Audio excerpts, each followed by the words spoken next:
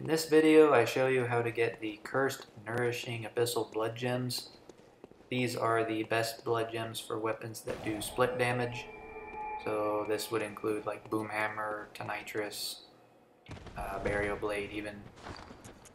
So there are 3 different gems that you want to pick up. You want to pick up the Radial, Triangle, and Waning types.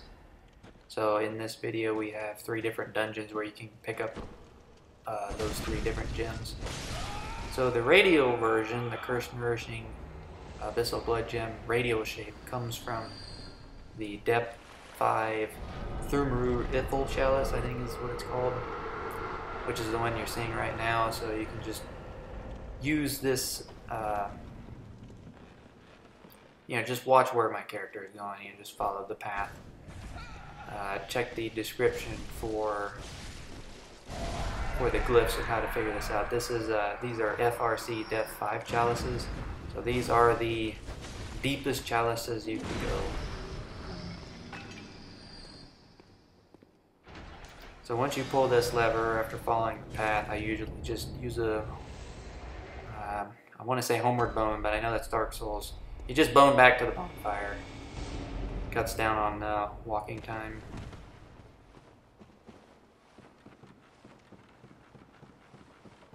So this first boss that comes up here, this is the Watchdog of the Old Lords, which is one of the more challenging bosses, especially in a cursed dungeon.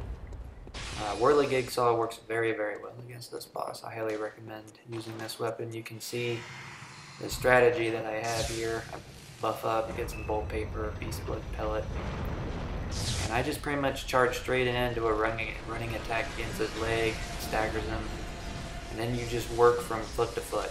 So you can see here that he got staggered, move to the next foot, hit it 3 times, he staggers again. And I wasn't able to, no actually I was, sorry. And then once you have him staggered for all 4 legs, get in some extra damage there and just start R1 spamming. He's going to do a dart here, and then he'll want to explode, and then after he explodes, he'll puke lava. He usually does this consistently, so you can see he's puking lava. Just weed whack him. The fight will be over in less than a minute. That is, of course, with really good gems. I got, I think, the best tempering gems on my Whirligig Saw.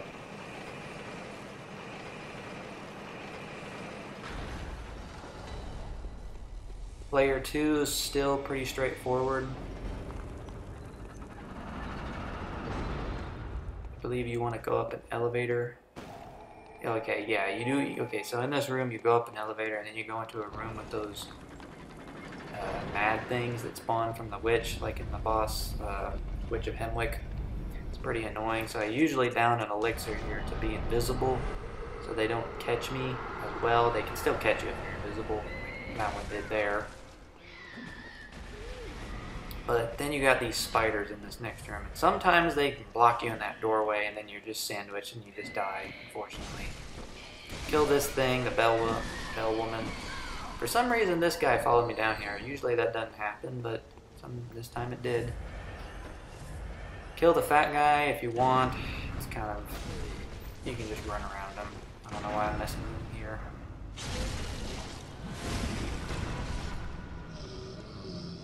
And then obviously you can Homeward Bone out here. I choose to do that because I don't really want to run through that room again.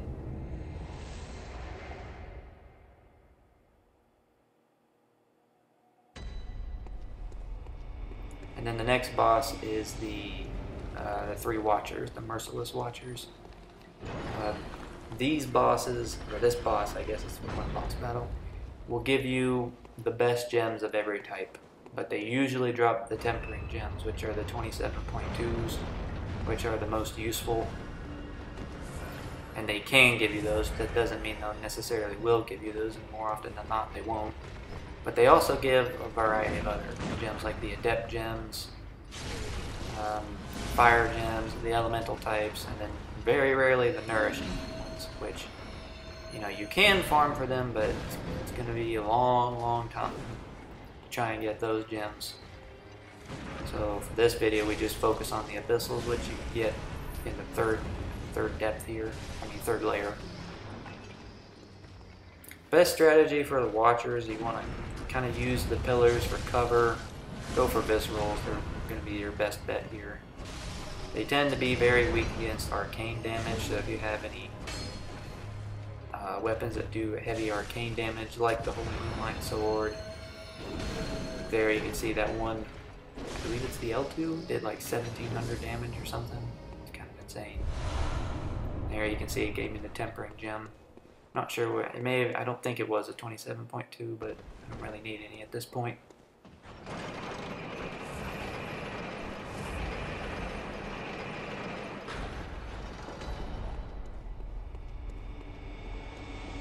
So in the third layer,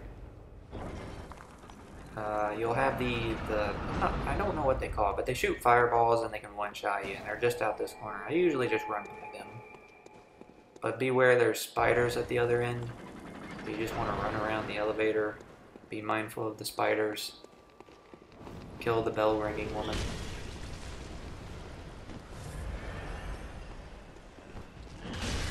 Because those spiders are super aggressive. I don't know why FromSoft did that.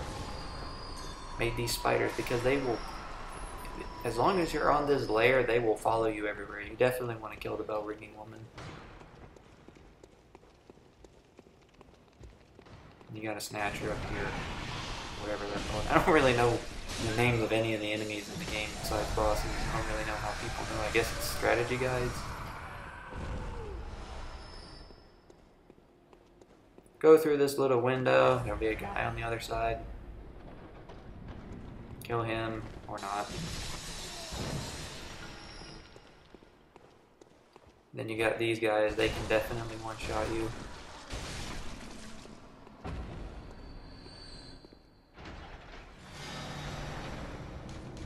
Now I bone out here, but in the room that I just went through with the bell-ringing woman, there's some heals in there if you want to pick those up, because I got 12 heals here, but if I had less I probably would have went and picked them up. And so for the final boss on layer 3 is Rom the Vacuous Spider. Rom is one of the toughest bosses in the game in my opinion, but if you have the great strategy for it, then Rom can be killed in a minute, usually with no damage. So you can see here I switch to the Tonitrus in one hand and the Logarius Wheel in the other. Now the Tonitrus is going to be my main weapon here, and I'm going to use the wheel for a very specific thing. But the Tonitrus, as far as I can tell, is the best weapon for dealing with these spiders, because that bolt buff does really good damage against the little spiders. And what you want to do is you want to kill every single spider and just ignore Rom. Rom won't attack you. Just kill every last spider, because you don't want any more when there's, you know, for the next step of how to kill Rom, you do not want any more spiders.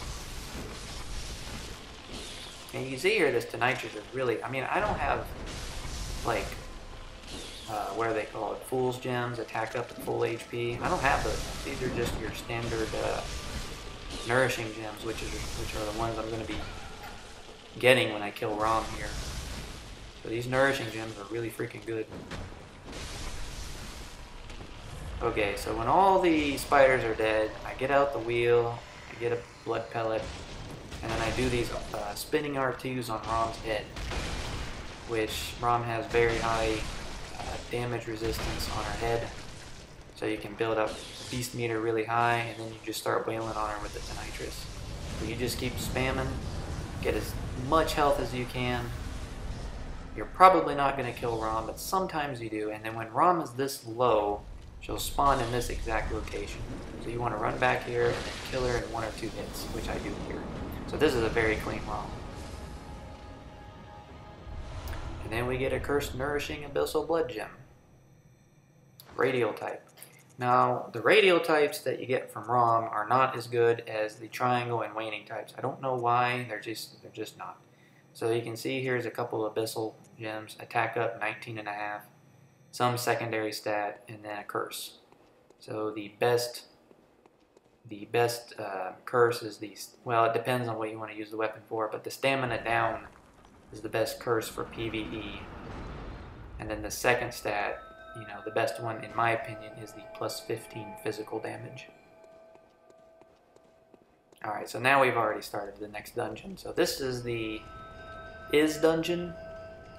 You get the best triangle gems from the Is dungeon. So in this particular chalice, again, check the video description for the glyph, because I believe this is a closed glyph here. You have to actually know the glyph in order to access this dungeon. The nourishing triangle that you get here comes from the Amygdala boss. I've killed Amygdala so many times, it's pretty much a cakewalk at this point.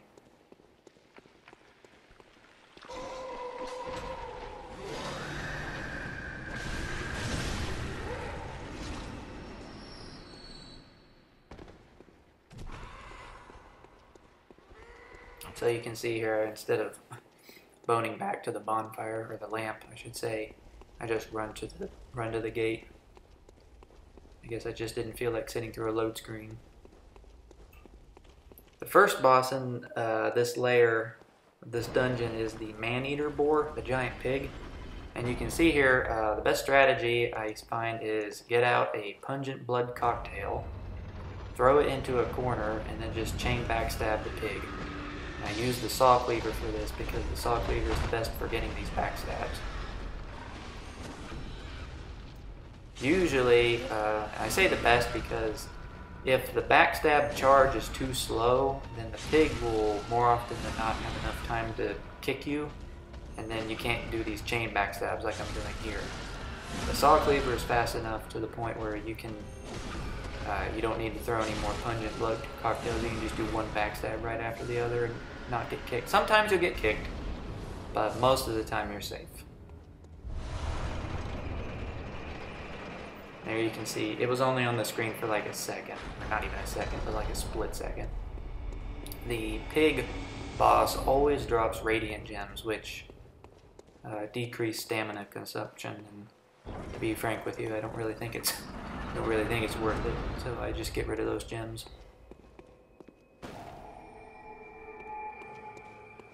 So in layer 2, I believe I get confused here, I get a bit disoriented. I'm taking the elevator up, but I don't want to do that. Let's see, what was I doing here? Oh yeah, I was getting the weapon for the boss. So I actually slipped, I'm calling for the elevator, but then I realized that I don't want to use the elevator, I'm in the wrong spot. I want to go into that tunnel there.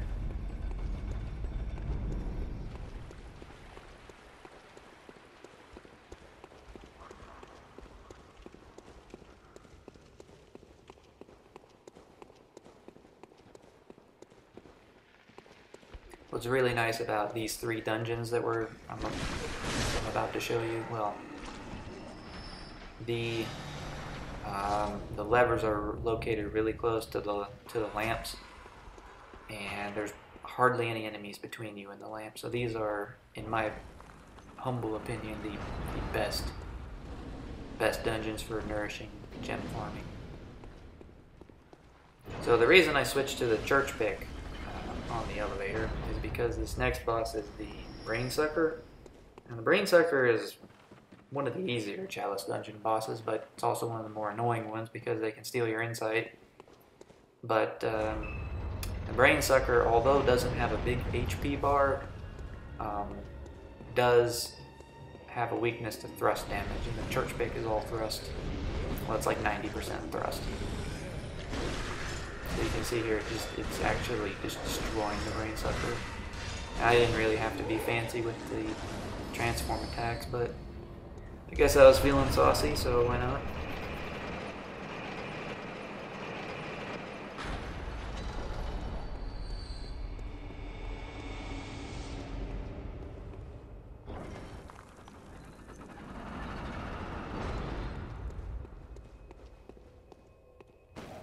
Now in the 3rd layer, I believe you do want to take the elevator. That's why I got confused on the 2nd one. Take the elevator up, and then you'll go through a little tunnel. And then once you exit the tunnel, you want to throw a cocktail, because there's going to be a werewolf below the stairs. So I throw it, and then I just fall down. The cocktail will distract that thing. while you run through past the aliens and into the room with the lever. And there is some insight, or Madman's, what is it? Great One's Wisdom, yeah. You can pick that up if you don't mind being poisoned, or almost poisoned.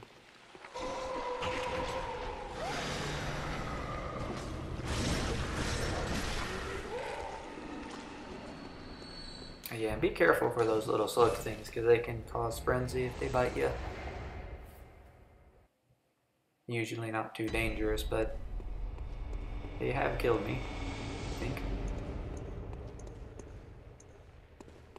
So, in the third layer is when we finally get to Amygdala. So this is about a 10-minute farm. And some really good weapons you can use. Ludwig's Holy Blades, really good option. But I chose to use the Kirk Hammer here. I find the Kirk Hammer is just a really, really fun weapon to use, especially against Amygdala.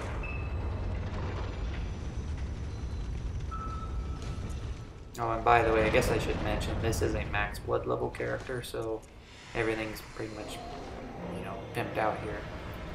I have found that the arcane buff with the Phantasm Shell does the most damage. I could be wrong, but from what I remember, that buff does more damage than the Bolt Paper did. So you can see I'm just barely staying out of range here, and I'm using the Executioner's Gloves. Very good tool against Amygdala. And I always want to hit the head, so just look at how much damage this weapon does. And then you do this fully charged R2, and look at the damage. 6,800 damage and a visceral to boot. For 9,000 damage. It's insane, this weapon.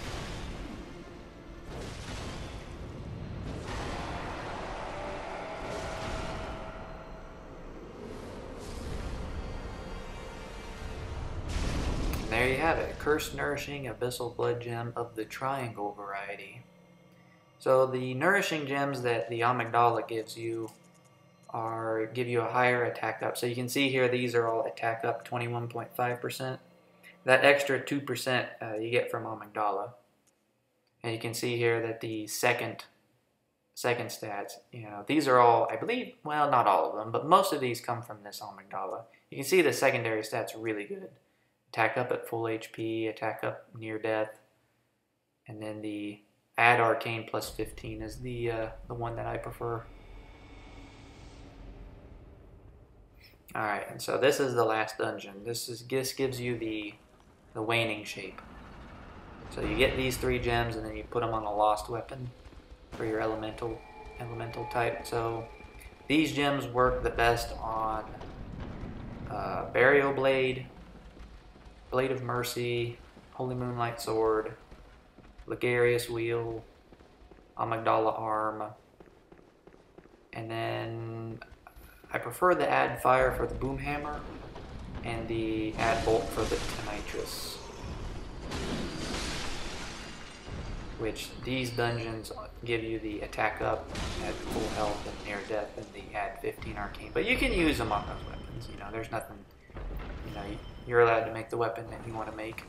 It just, I prefer to use the weapon in the way that I think the developers wanted me to.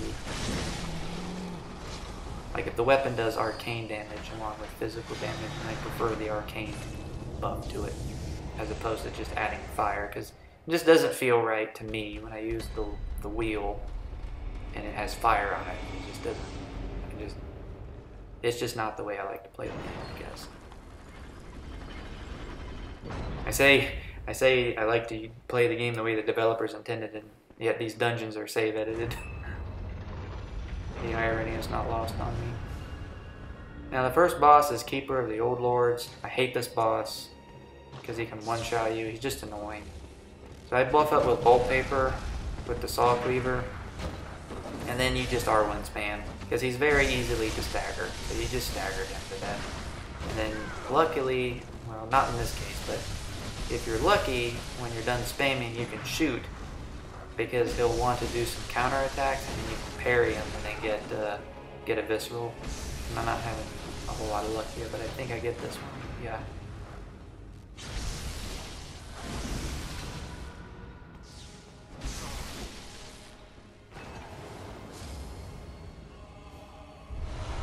And then he drops a sharp gem. So the Keeper always drops a sharp gem, which increases your weapon skill scaling. The skill scaling increase that it gives you is just pitiful. It doesn't give you enough. Other gems always beat it, so the sharp gems are pretty much worthless. Same is true for warm gems. I think every other gem has at least some utility to it, but the sharp gems are just not. So for this next lever, it's easy to get lost, but you guys should go up and go across this bridge. If you go through the wrong door, it's easy to get lost, but if you go up and across that bridge, it's right here.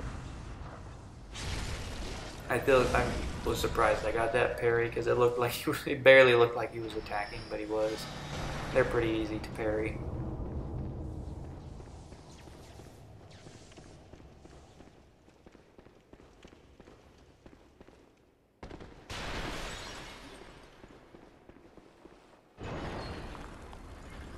Now this boss is the Beast Possessed Soul. Again, my strategy for it's like the Man-Eater Boar. I throw a pungent blood cocktail, it distracts him, and then I just try and chain backstab him. He's a bit harder to backstab than Pig, but with the Saw Cleaver it's pretty good. I think you do about 6,000 damage for every backstab you get.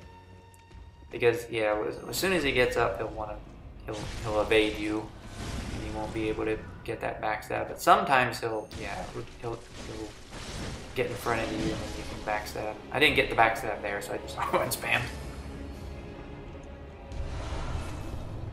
Now you can see here that he dropped an arcane waning gem. Arcane gems don't really drop in the Loran Chalice. Arcane gems are almost exclusively come in the triangle shape. But this dungeon is save edited, so the likelihood that you'll pick up an arcane waning is very high in this specific dungeon. Check the video description for the glyph. And then you here have the third layer. So this dungeon only has 3 layers. As you can see, minimal enemies, levers really close to the lamp. It makes this a very quick farm. I think this dungeon I can run in about 7 minutes with good RNG.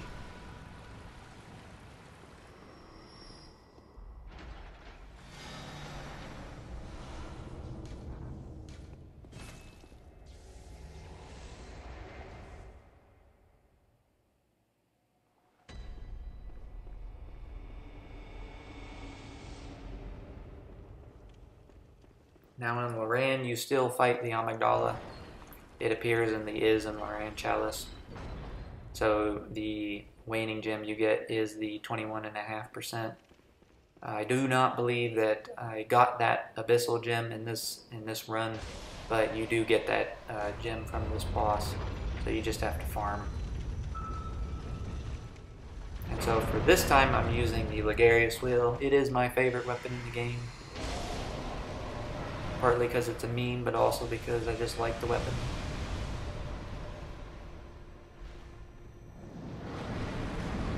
So you can just barely stand out of range, do a running attack, you get that triple hit on his head, do an R1, hit his arm,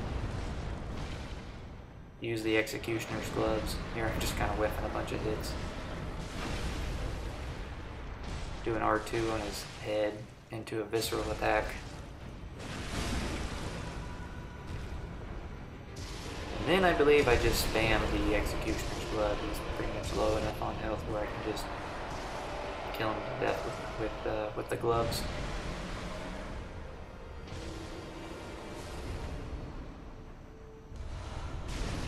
And there you have the Cursed Nourishing Damp variety. So even though this isn't the Abyssal, he does give you the Abyssal type.